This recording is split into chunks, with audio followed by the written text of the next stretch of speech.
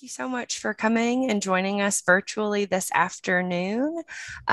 We've got some K-12 educators, some university faculty who are interested in the topic, some students listening in. So we've got an exciting audience and group here with you all this afternoon. For those of y'all who don't know me, my name is Tara Acquia. I'm the K-12 Programs Coordinator for the Arkansas Center for Research in Economics at the University of Central Arkansas in Conway. So in my role, I get to hunt down really cool, interesting university professors who are researching and writing on cool topics. And that is where I was lucky enough to find our presenter for today. Introduce Dr. Brian Albrecht, Assistant Professor of Economics at Kennesaw State University and Chief Economist at the International Center for Law and Economics. So he wrote a really cool Substack article about the Nobel winners that I read and said, hey, will you please come talk to our Arkansas teachers about this cool topic, give them some things to share.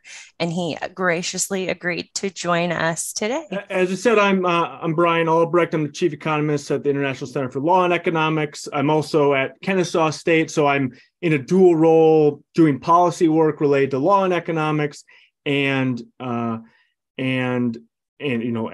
professor at the same time. I'm on leave technically this year, so I'm just doing policy work. Last year, for those of you who came, you had Kevin Greer. Kevin is a world-renowned expert in the topic of the Nobel. I am not. I am an economics educator, first and foremost. I have my Substack there where I write a weekly newsletter for non-economists about economics. So hopefully I'm able to bring a little bit different perspective, but still something that is informative. So I'm going to talk a little bit about them as people, kind of where they fit into the profession. And then I'm going to focus in on first the work of that guy, Ben Bernanke, and what he won the Nobel Prize for. And then it's really kind of a joint prize between Diamond and Dybvig. Okay, so a little bit about them. If you recognize any of those three pictures, it's probably Ben Bernanke. Okay, he was born in 1953 in Augusta, Georgia. Had to give a Georgia reference because that's where Kennesaw is at. That's where I taught for a few years. PhD from MIT in 1979.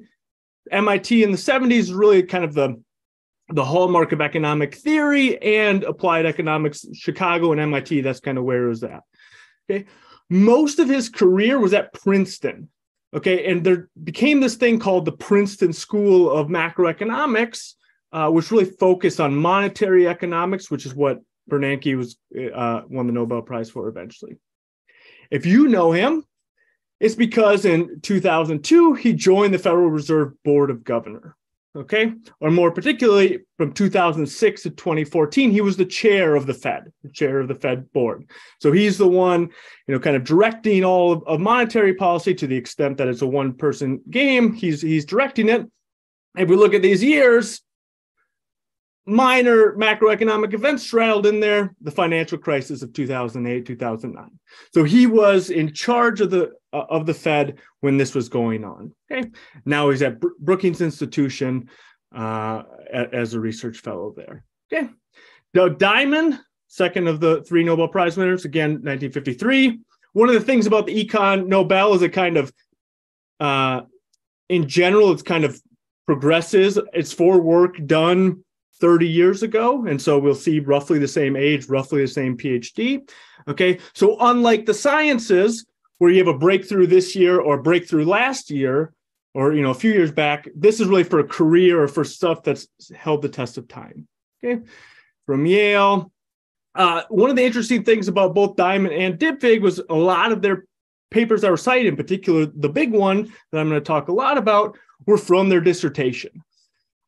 I'm not super optimistic that any of the papers in my dissertation are going to win me a Nobel, but it looks like it's already, most of the work's already passed. So I think I lost my shot. Okay, we'll move on. His full career has been at the University of Chicago. That's one of the big economics schools, most Nobel Prizes of any university.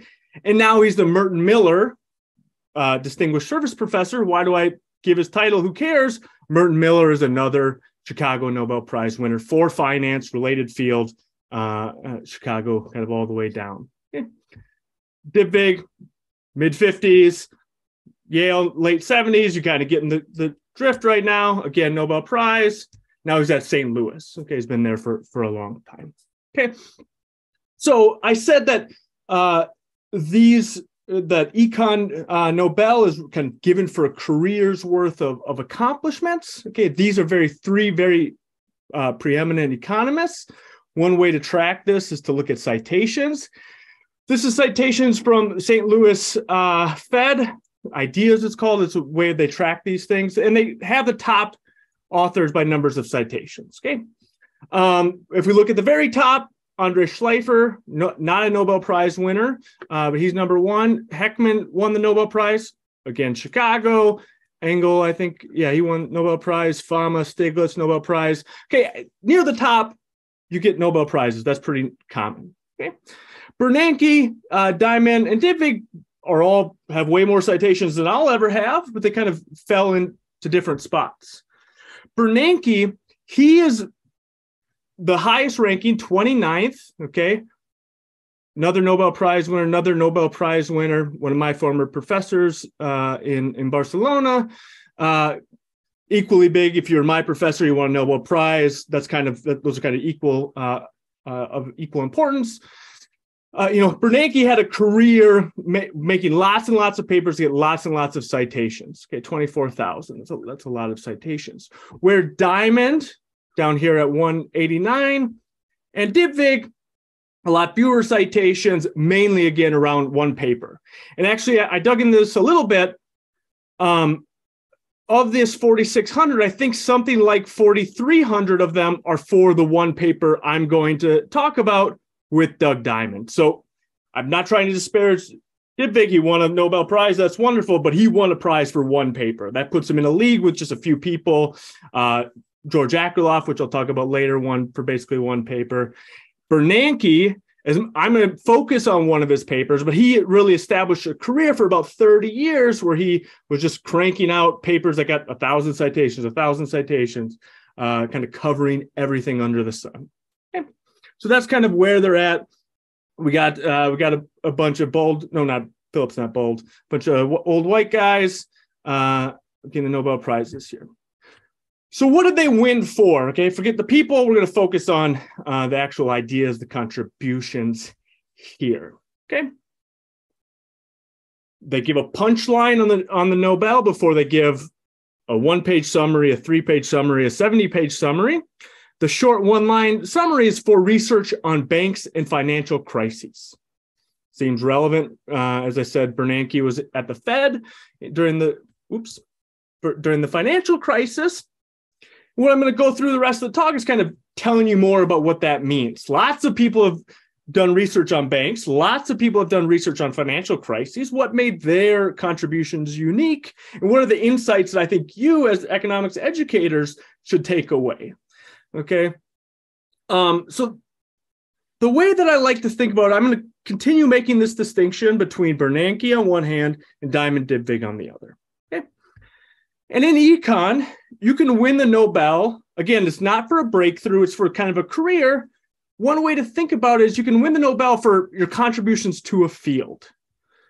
So I forget the year, Thomas Sargent, Chris Sims, they won the Nobel for their contributions to macroeconomics. That's what the one-line sentence, this thing, that was what it said, to macroeconomics. Okay? People like Eleanor Ostrom, one of the two women to win the Nobel Prize, she won it for her work on governance, in particular work on governing of the commons. So there's a subject that she studied. She used experiments. She went out in the field. She ran regressions. She did all these things. She built formal models, but it was one area in which she got which she focused on. Amartya Sen, welfare economics. Okay, so that's one thing. You like hammer forward a field day in and day out for 30 years, 40 years, you make some contributions. The other is to give people tools. In economics, economists love tools that they can work with. And the people who select the Nobel Prize are economists, and they are interested in the same sort of methods or tools. So if you're here last year for Kevin Greer's talk, it was on causal inference. How do you separate out causation for correlation? David Carr, Josh Ingres, and Guido Imbens developed a bunch of statistical tools in which they could do that. So it wasn't, they mentioned that they got the Nobel for things related to labor, but really it was, here are tools, economists go and run with it. Economists get all excited when you give them fancy statistical tools. Paul Samuelson, same thing with mathematical models, game theory, if you've seen A Beautiful Mind, John Nash, okay, that sort of thing. You guys aren't the first time you've seen a Venn diagram. There's a big open space here. There's some people are kind of in between. And I would put Milton Friedman, okay? He did stuff on a field, monetary economics, but he gave tools on which to work with that as well. Whoops, sorry. Bernanke, I'm going to say Bernanke, I don't think this is controversial. He just, his contribution was to the field of banking. I could say banking and financial crisis. Space will get a little tight here in the Venn diagram. We're Diamond and Dybvig, and I'm going to try to elaborate a little bit more of what I mean. Yes, it was on banking, but really what they contributed was a tool in which people working within banking could go and run with. And so I'm going to stress that. Okay. I'm used to giving academic talks in which people yell at me within a few minutes. So if you have questions, send them in the chat or raise your voice. I'm happy to talk about it. Okay, so that's kind of putting them within the broader field. So let's talk about Ben Bernanke. I really held back. There's a lot of good Bernanke memes. You can Google them. You can find them. I did not include any memes to be among respectable people like yourselves. So we're gonna stick serious stuff. So Bernanke, I said he was the chair. A lot of people called him like the perfect chair. He was the right person to be the Fed chair for the 2008 financial crisis. He had spent his whole career writing on exactly the topic that was relevant, not just monetary economics, but the Great Depression specifically. Kind of the thing that in 2008, everyone was pointing to as the closest comparison, the Great Depression. This is what the guy spent his life doing. I mean, if you're going to be an academic who's working during another global financial crisis, this seems more relevant than, I don't know, I do some work on game theory. That's not going to help you, right? He's the guy. Okay? And at this time, it's a little bit unfair to say all of macroeconomics ignored money, but a lot of it really didn't think too seriously about monetary aggregates. It didn't think too seriously about money. It's a little bit weird. We can talk about it if people want. But as I said, Bernanke this is just selecting on 1990 to 2002 before he started in the Fed. He's got just paper after paper. These are you can't compare these to the other numbers. These are a bigger set, but paper after paper related to monetary economics. And so, trying to elaborate what Bernanke got the Nobel Prize for, it's a little bit hard to boil it down. This is maybe a cop-out answer for me, but there's a ton of stuff. 13 papers are cited by the Nobel Prize committee. Things related to financial accelerator, things related to aggregate demand, all sorts of things. I'm not going to focus on them in this talk. I'm going to focus on kind of the one that made him the perfect chair in some sense. The one that really focused in on that's the Great Depression. So first order importance question within monetary economics, what caused the Great Depression? Okay. If you look at high school history textbooks, I don't think maybe there are some history teachers here. If you're just econ, this won't be an issue. But about every 20 years or so, somebody writes a paper like this, which is high school textbooks versus high school textbooks of the Great Depression versus the economics profession. And always, there's a paper in 85, there's a paper in 98. This one came out a month ago.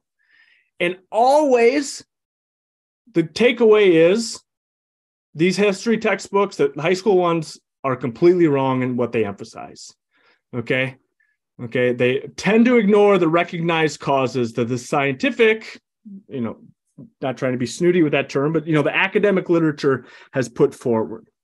Okay, so if you look at high school textbooks, this is a little bit small, but you guys are close to your screens, you can look at it. The things that tend to be, these are a sampling of different textbooks, maybe you've used some of them. under consumption, people just weren't buying enough in the 30s. That's why we had the Depression. Income inequality, overproduction, debt, okay, all sorts of things, international trade. These are all mentioned in the different books. The big ones, the most cited ones being income inequality, stock market crash, tariffs, and international trade. I don't know of any professional economists who would put income inequality as a cause of the Great Depression. Depending on what you mean by the stock market crash and trades, you could maybe make a case, okay? But really what most people point to since, and I'll go through this, since the 60s, is the Federal Reserve policies, which only 2 textbooks even mention as a possible cause. So what caused the Great Depression? And this, we'll get back to Bernanke, but I think this is of first order importance if we're going to talk about Bernanke's work. Well, economists since this guy Milton Friedman, he won the Nobel Prize in '76. Again, I mentioned him as one of those being monetary history and theory. Okay, he wrote on particularly explicitly this topic. Okay, and he got the Nobel Prize for a lot of stuff. But he has a famous book with Anna Schwartz, 1963, called A Monetary History of the United States, 1867 to 1960. 100 years or so of monetary history. And they go through painstakingly in detail, what do we know about the monetary history of the U.S.? And their central argument is that it was policy errors by the Fed. The reason that the Great Depression turned into the Great Depression was the Fed messed up. Okay? Not that it couldn't have done anything, not that it was like, it was a chance thing. No, the Fed knew what to do. The Fed messed up. Okay? And if, we can dig into exactly what that means, but what it means for them is allowing the money supply to collapse. They look at M2 as a measure of money supply and household balance sheets. So M2, I forget which aggregates are always which. When I teach principles of macro, I always need to look it up again. This is checkings and savings, cash on hand, checkings, savings deposits, money market orders, basically money. And also household balance sheets, what position they are. So the big part of the Depression was the first drop was 1929 or so. And this times with the stock market crash, so a lot of people seem to think that matters. They call this the Great Contraction. And they don't mean the output contraction. They're telling the money supply contraction. The amount of money in society fell by 1/3 over this few-year period. Okay? Just imagine that today. The amount of money that, let's do the opposite of this.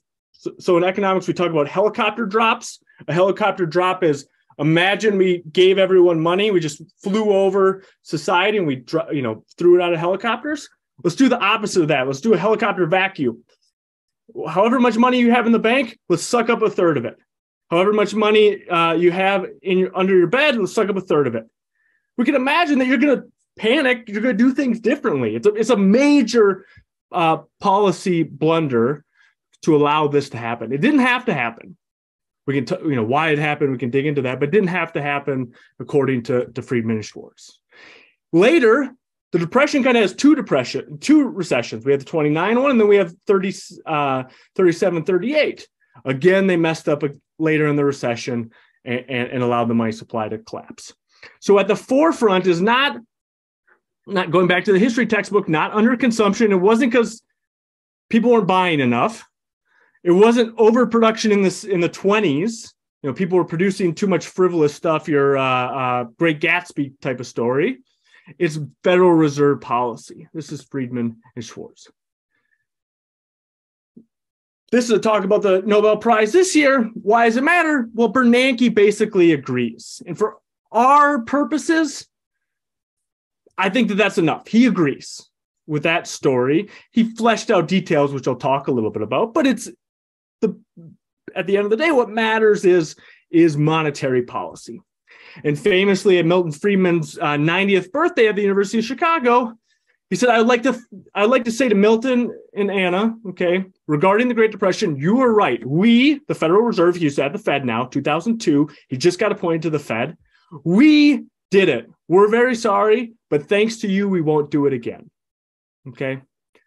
putting all this emphasis that the at a policy level, the Friedman-Schwartz story, okay, is the way Bernanke saw the Great Depression. Okay. Now, just agreeing with a previous Nobel Prize winner doesn't get you a Nobel Prize. I mean, I agree with Friedman more or less. I'm not going to get a Nobel Prize.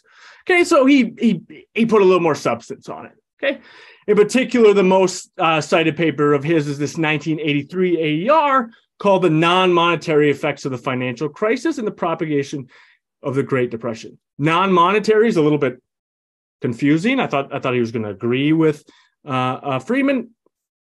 He calls it non-monetary. It's banking. I would still call that monetary. I don't know, but he used non-monetary to distinguish the focus on the money supply from banking. He focused on banks. Oops, I forgot I did this slide that way. Erase that. Okay. So what is Bernanke's argument? Banks intermediate between lenders and borrowers. People have money that they don't want to hold under their mattress and they'd like to earn a return. Those are possible lenders. Borrowers are people who have something in the future they think is going to be valuable, but they don't have the money to make it happen. Okay, borrowers, investors. To go in between them, they have to establish some sort of credit, but that's costly. In Bernanke's words, the cost of credit intermediation, the way to bring money from lenders, give it to borrowers and make sure everything's okay, is a real cost. You have to figure out who's a good person to borrow to. You don't have to look so much on the lending side. You have to figure out what's good investments. To run a bank, to make loans as a bank, you have to put in work. It's not just shuffling money around, okay? Although that's kind of a common story of how banking works. You have to, is this a good investment? After college, I worked for a manufacturing company that built power distribution. So you had a big event, all the stuff connected to the generator. We would sit down with the bank and go through our financials, like sit down like you would go with your students through an assignment. These bankers are making a little bit of money. They have to sit down. It takes work to figure out, is this a good investment? We want, $2 million to add this new line. That's costly. Okay. The Bernanke story is that the contraction of banking activity, this drop in the money supply, so it's related to Friedman and Schwartz point, it broke this channel of credit. Okay, the lending that was going out, the savings that lenders are willing to do, and the investing that borrowers are going to do. Okay, and because bank relationships are difficult to replace, one bank goes under, a bank fails, I can't just go to the next bank down the road and get a loan. Going back to my story from after college, right? We had built up, not me, I wasn't there that long, but the company had built up over 20 years a track record of paying back their loans. And yes, we could show that to the next bank, but if our local Minnesota bank wasn't, they went under, it'd be really tough. Okay. And so what Bernanke did was to quantify this channel. It wasn't to propose the channel, although the channel is kind of novel. He took it from a paper by, I forget who he got the model from. He fleshed out a model from someone else. And what he asked is this channel, there's a collapse in the banking supply, some banks go under, that just disrupts the whole credit system. Is that big enough to generate the downfall in real output, downfall in GDP that we observe in the Great Depression? And Bernanke says yes. Okay, big regression table, trying to figure these things out. Okay, that is quantitatively big enough to do that, because that's the fundamental.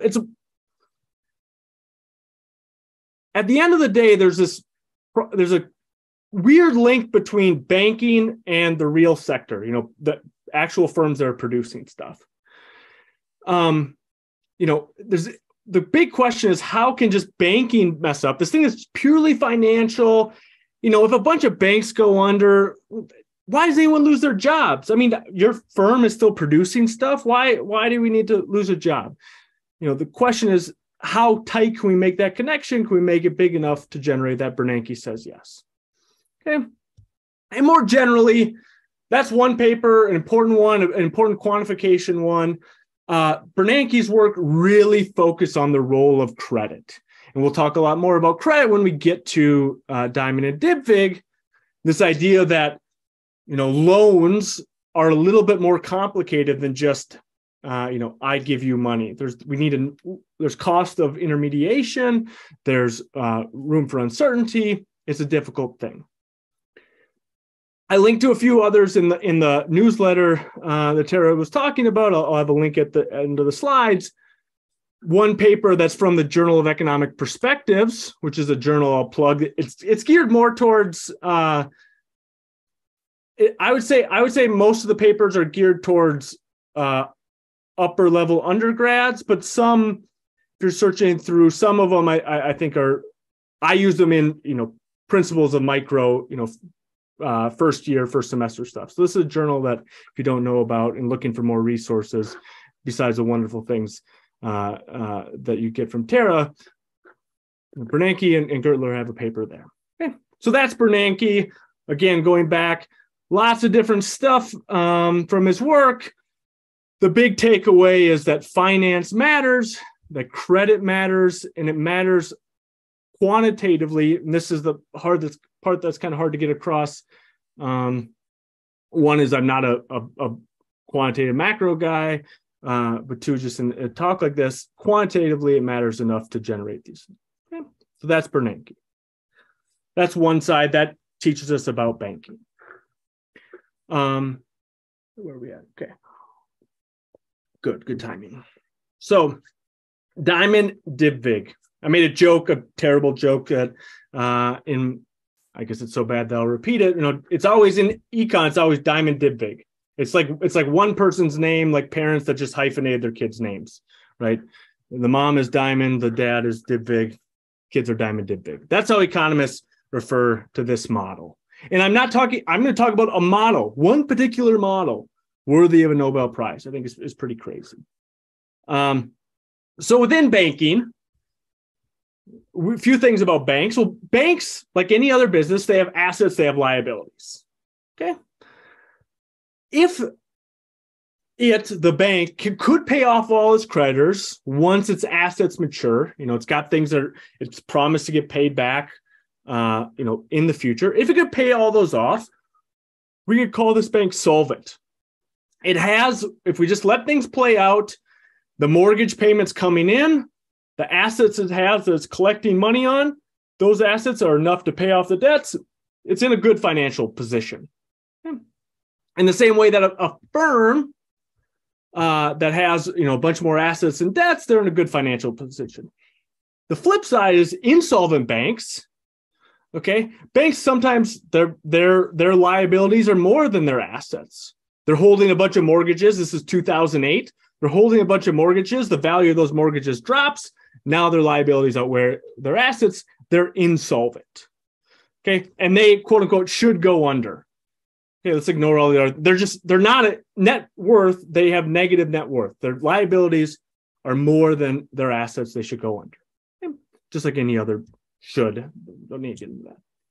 Banks have a separate, other firms have it too, but banks really have a separate thing, which is about liquidity. If a bank, yes, it's in a good financial position in the long run, but it may not just today, it may not have enough money to pay back its obligations. Particularly, we're going to think of when depositors come back and they withdraw their cash. If we'd step back from the position and just be patient, depositors, you'll get your money back, no worries. Okay, they're in a good solvent position, but today they just don't have enough money on hand. Somebody forgot it at the physical bank office, at that at that branch, they didn't leave enough money in the vault. Okay, that's illiquid. And this is an issue for banks. It's an issue for all firms. It's really an issue for banks because of the nature of the business. Banks borrow short term. They take in deposits, okay, which they're borrowing from depositors. okay, that at any moment somebody could come and could ask for it back, and they lend out long-term. Okay, and this disconnect between the deposit it has, it's the investments it's making, mean that it's susceptible for it to be illiquid, okay, in a way that, yes, a manufacturing plant may not have enough money on hand, but it's not quite the same thing as a bank. It's kind of inherent in the bank, okay? And that leaves them vulnerable to runs. And I'll talk a little bit about this. So bank runs is what the Diamond-Dybvig model is about. It's a benchmark model of bank runs. It's so important it's got its own Wikipedia page. That's pretty cool. I have a lot of models I built. Guess how many have Wikipedia pages? Okay. This is where I would also hear zero laughs from my undergrads, but now I really hear zero laughs, and so it's a little bit jarring. Okay, I want to leave enough time for questions, so we're going to go through this quick. So bank runs, okay?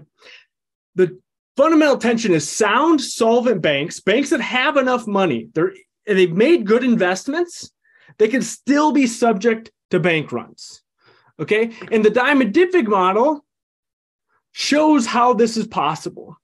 And they assume that the bank's investments are riskless. They're going to get paid back. There's no issues. We know that they're solvent. Wait a little bit, they're going to make some money. Okay. So what's the model? It has three important elements. First is that banks are making or have the option to make long-run investments, which means 2 periods, okay, in 2 years from now, things that are going to pay off, but they can't, once they've invested the money, they can't pull it back. Or at least it'd be costly to try to recover that money. They lent it out to a firm that, built a factory. The factory doesn't have money today, but tomorrow it will. Investors, okay, people who are making, borrowing this money, they're subject to what are called shocks. Out of nowhere, they need money. Okay. That's the second part. The third part is people have beliefs about when these withdrawals are going to come. Okay, both the people making the withdrawals, I don't know why it keeps clicking forward. Okay, but the bank is too. They are wondering when these withdrawals are going to come. So banks come in. They serve a role where they intermediate. Okay, they allow investments in long-term projects, and they provide liquidity for the people who need liquidity today in the form of, say, checking accounts, okay? And if everyone knew when these withdrawals are going to happen, Tara's coming on Monday to get her money out, I'm coming on Tuesday, Tina's coming on Wednesday, the bank has enough money, Monday I have $100 on hand, Tuesday I have $300, whatever. The problem is we don't know. There are these shocks, okay? So the bank may not have enough cash on hand. And anticipating that the bank tomorrow may not have enough cash on hand, what do savers want to do? They want to take it out today. And so their beliefs about what's going to happen matter. And they matter in a self-fulfilling way. So there's a good outcome where savers in this model, there's a good equilibrium where savers and borrowers go about their life. But there's a bad equilibrium. Worrying that the bank may not in the future be holding enough cash, I get worried and I say, I'm not going to leave my cash in the bank. I don't want to be the last person there. And so there might be these runs on banks. Okay. And so to think about this in the context of that banks can be in a good situation and banks can be in a bad situation, that's not that difficult. What's a little bit more costly is kind of tying it together in a way that's quote unquote rational. How do people properly anticipating the risks of a run, how do they deal with that? And so the way that we can think about it is there are multiple equilibrium, there are multiple outcomes that are possible. And because of that, people can switch between the good outcome and the bad outcome for kind of meaningless things. Let me try to explain what I mean. Let me imagine a game which I'm going to call a driving game. Everyone driving on the right-hand side of the road is in equilibrium. You drive on the right-hand side, I drive on the right-hand side, we pass each other, everyone's safe, wonderful. You driving on the right-hand side, me driving on the left-hand side, we crash, not an equilibrium, not a good outcome. But in the same sense, driving on the left-hand side could be an equilibrium. There's nothing, if I drive on the left, you drive on the left, great. And here's where beliefs matter. If I knew, I'm in the US today, but I knew that tomorrow everyone was going to drive on the left-hand side, I would want to. I flipped it around. If you knew, you would want to. If you thought that on odd days we drive on the left-hand side and the right-hand side, we would follow that. It's self-fulfilling in this way. Whatever people believe is what's going to happen. Okay? So unlike the driving game where it's kind of right-hand side, left-hand side doesn't really matter, there's a good outcome and a bad outcome. And just because of people's beliefs, we can alternate between them. Things are good one day. There's a sunspot. The light, the sun looks a little bit different. Boom, everything switches.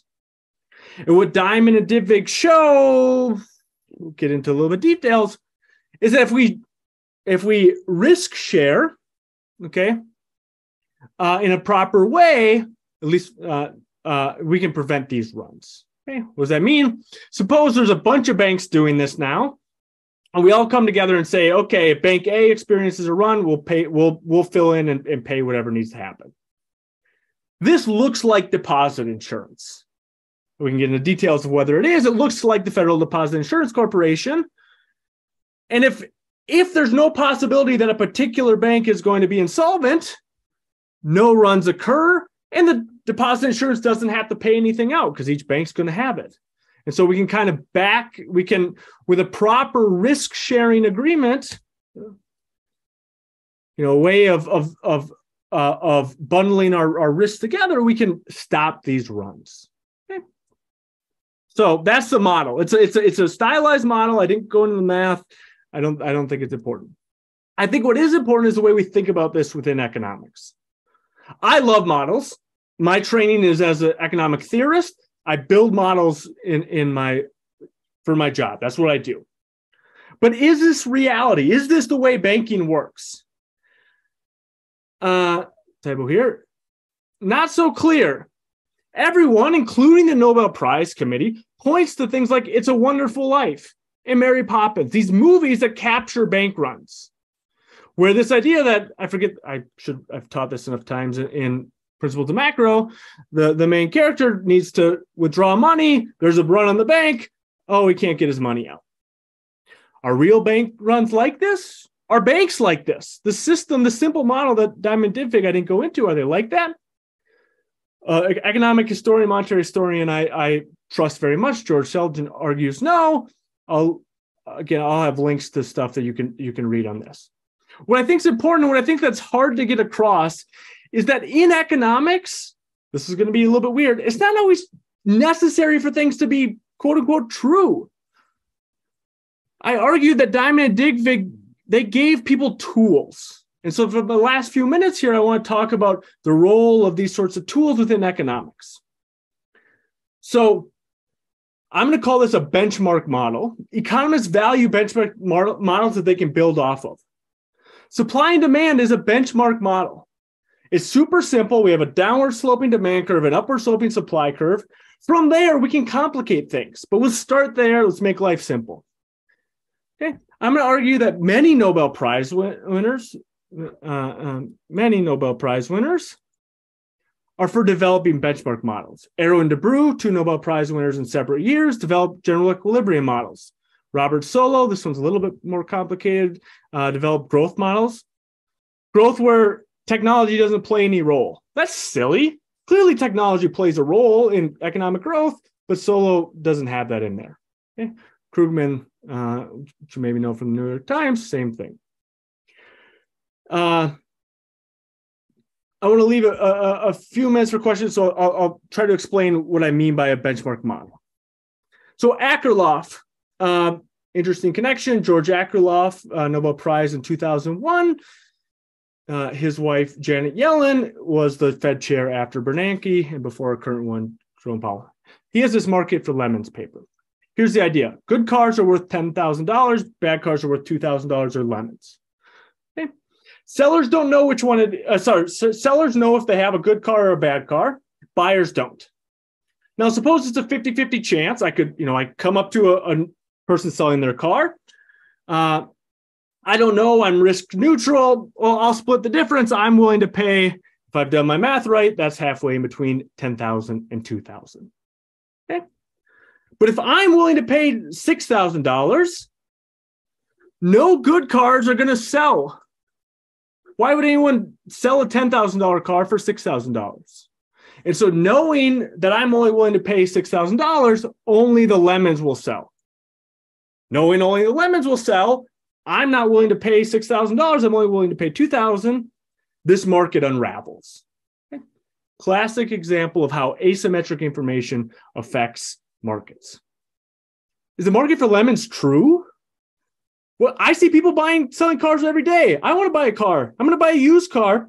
Don't have money to buy a new car. I'm going to buy a used car. So that would mean that the model is wrong if you're just thinking about how it works. But I think what Akerlof is doing, and Diamond Dybvig as well, is they're highlighting something true about some markets. Right? There's something about the used car market, and I approach it differently because I don't know cars that well. Okay. I don't know whether it's a good one or a bad one. So I do things like I go to a dealership instead of buying off of Facebook.